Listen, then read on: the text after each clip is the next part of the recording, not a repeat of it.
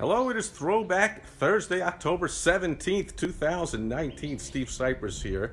And yesterday was not Throwback Thursday, so I did not use as a subject the 50th anniversary. It was October 16th, 1969, that my dad took me out of school. It was the only day of school I missed until high school, when I realized, what the heck am I doing, and started not attending class and going to work and doing a lot better things than sitting in classrooms. But I was Mr. Goody Two-Shoes back then, and I had perfect attendance, but my dad said, nope. Back then there were no night games in the World Series. They were all day games.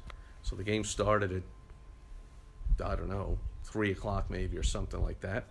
And my dad was like, I was like, Dad, I can go for a half day, still get credit for attending. And he was like, look, it's the first time that I learned. He said, there are, something I'm paraphrasing, of course, but he taught me that there are, of course, a lot more educational opportunities, learning opportunities outside of school than there are just sitting in a classroom. So he insisted I learn that lesson by not attending school that day and heading off to Shea Stadium to watch my beloved Mets attempt to wrap up their improbable, incredible, nearly impossible 4-1, 4-1 World Series victory over the vaunted, all-powerful, all-amazing, I say amazing, that's the term for the Mets, of course, but just the powerhouse team of the day, the dreaded Baltimore Orioles, that had the hitting, the pitching, the fielding. They won 109 games in the regular season and swept through the playoffs, and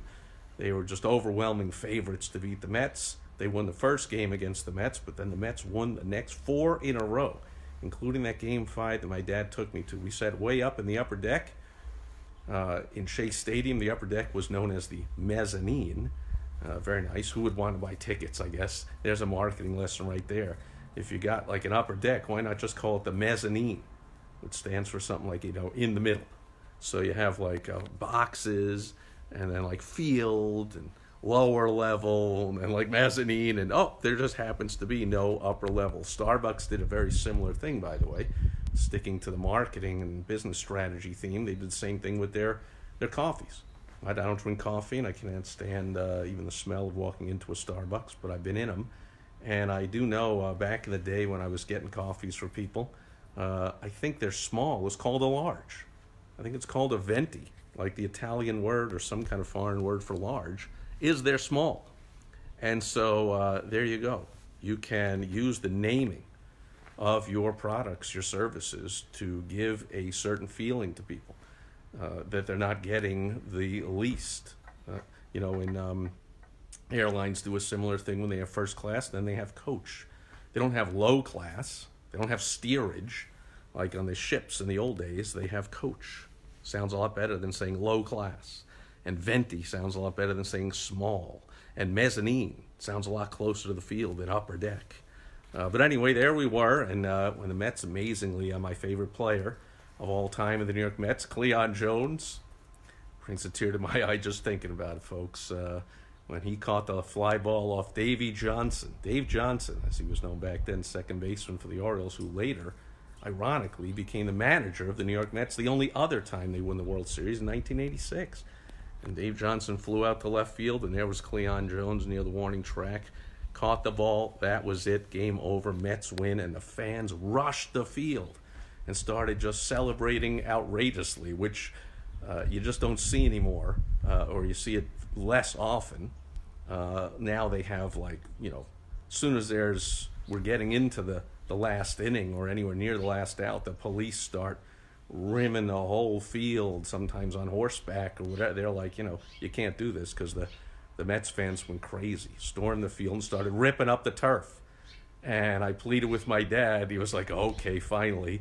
And after about 10 minutes of soaking it all in and just loving it, and I think about my dad, who had to love it a lot more.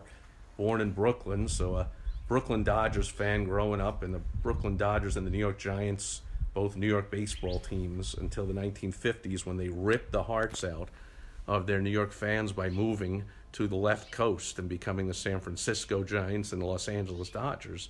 And there went my dad's favorite team, just boom, 3,000 miles away.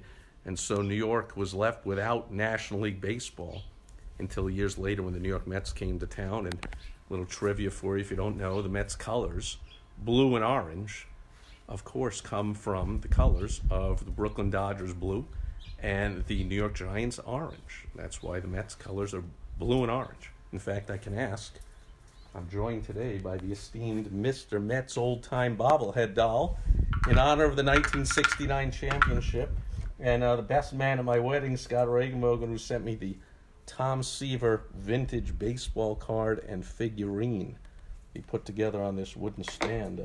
Tom Seaver, star of the Mets, all-time star of the Mets, and of course big star of that 1969 team anyway.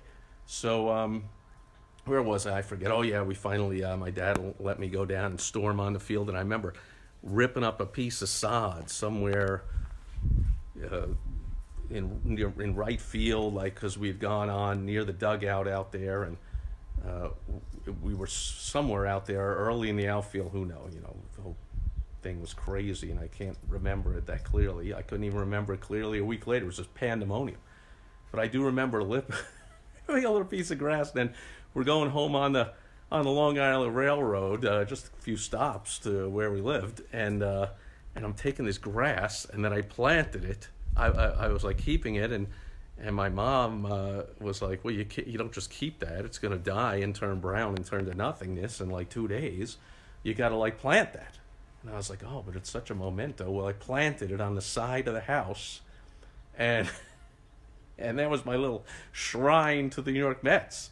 Unfortunately, I didn't, or I wasn't allowed to kind of go overboard and like put, like a whole, fence around it and whatever. And it pretty soon got mixed in, of course, with just the rest of the grass. But for a time being, there was my little memorial to Shea Stadium, the New York Mets, some torn up grass from the field. But man, that was exciting. That was 50 years ago yesterday. Another business lesson is, what kind of business do you have where you can build that kind of a brand loyalty that somehow you could have people loyal to you 50 years later, still reminiscing about a positive experience with your business? Because even though, we see it as a sport and a team and American pastime and all that kind of stuff, each baseball team is really simply a business. And they just do a fantastic job of getting people. I mean, I must, besides this stuff, I own hundreds of dollars of Mets merchandise and mementos. And unfortunately, I remember way back when I was cleaning stuff out and I sold my Game 5 program to the 1969 World Series. And I sold my ticket stub from the game.